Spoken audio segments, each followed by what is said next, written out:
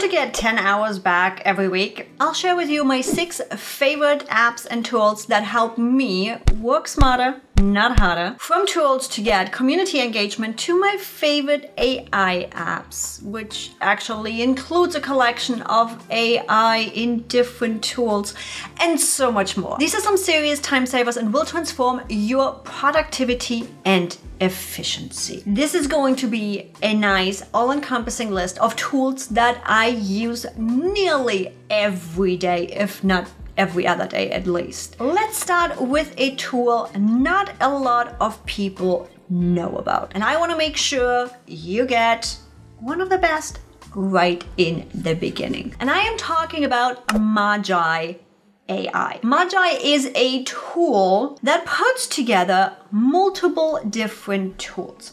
As you can see right here, and I have the beta access, which means I have even more than you see. Some of those are in the works right now to be integrated. You as a user have access to ChatGPT 3.5, the 3.5 with a 16K, the ChatGPT 4 in the advanced mode, and the ChatGPT 4 32K in the advanced mode.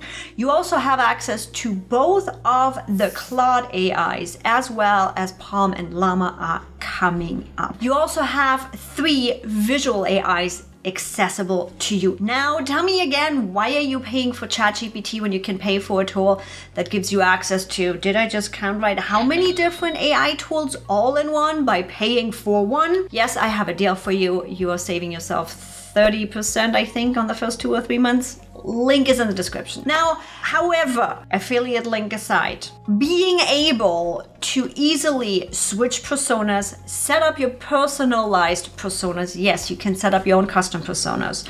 Switch between the AIs you need. As you can tell, we've been using Magai for literally everything. Helping us write short form descriptions, helping us optimize scripts, helping me write out my talks. It's literally, when you look at this, it's endless. It comes down to you. I've also been using it to really put into words what Ask Evie, the brand and the personality stands for. And honestly, there's nothing better than having one AI service combining all of the other ones. And I know you will love Magai. And something else I know you will like is this video by hitting the like button down below. Talking about AI, let's see our next app as it has AI built in. And you know that one. You've seen me talk about this a lot, and it's very easy to see why, especially after my comparison video I just published on Instagram. ClickUp is the best task manager out there right now. It simply is. Yes, here's my dead horse, Asana. One assignee is, I cannot get over this. You've seen all the videos. I don't need to tell you why ClickUp is the best out there. Now, not only that, ClickUp is a tool that will help you keep the people who you work with together in one place. So go watch my ClickUp playlist. There is more than enough video for you out there. Second of all, I want to give you 3 tips to start your ClickUp the right way. Don't create a lot of different spaces. I have a video for that on you. You should have 5 standard spaces. That's it. Understand the hierarchy and how to use it, and clean up your notifications. There is a getting started playlist for you on my channel.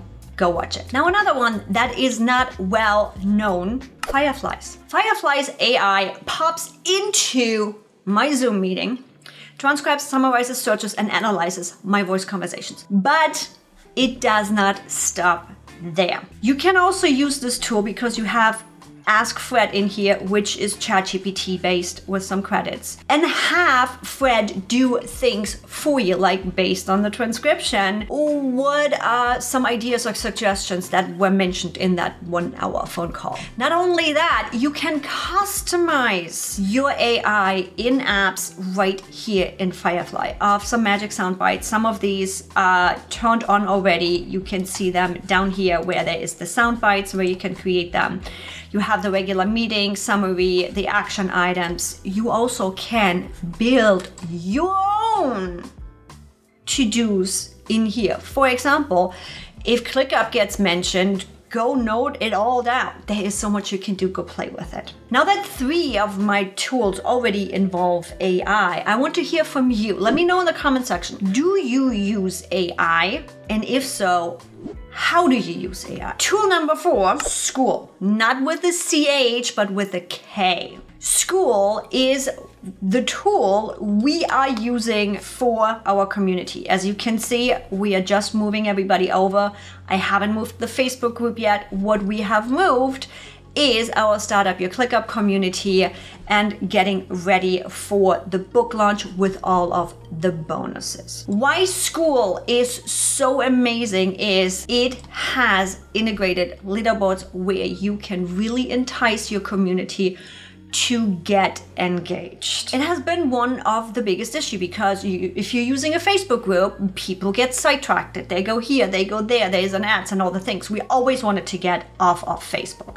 Discord, way too much. There is Circle, but it's like, it's boring. Nothing is happening. People are not enticed to come back. And let's be honest, we procrastinate. We don't implement. We don't do till we get enticed. And that's where Skool has been amazing. Not only that, as you can tell, a lot of my peers are building their community in here. It's nice and easy to switch around the different communities and really engage and be able to easily support your community and give them things because you know who actually wants to work with you. So if you want to test drive Skool and see why I love it so much, get some goodies on the way. Come join our community at askevie.tips/community. We got a couple levels, still some goodies to plug in, but you can even get free calls with me. Number 5. G Suite, now called Google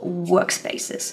This is a well-known one, but I will give you some secret tips that you probably won't know. Google Workspaces, first of all, is handling your business email. And I'm sorry if you are doing business under an @Gmail account. Are you serious about your business? Please get a URL. Please get your business email set up. It makes you look so much more professional. But not only that, Google Workspaces also gives you access to Google Docs, Google Slides, Google Sheets, all the things where you might have needed another subscription before with Microsoft Office or something like that. It is all cloud-based. It takes care, again, as I said, of our business emails, of our whole office setup with sheets and Word documents.